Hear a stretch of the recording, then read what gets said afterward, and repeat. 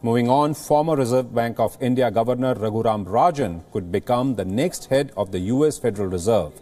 Global financial magazine Barron has named Rajan as the ideal choice.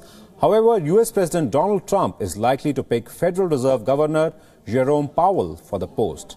The term of the current head of the Federal Reserve, Janet Yellen, is set to expire early next year. Reports suggest Trump will name her successor tomorrow.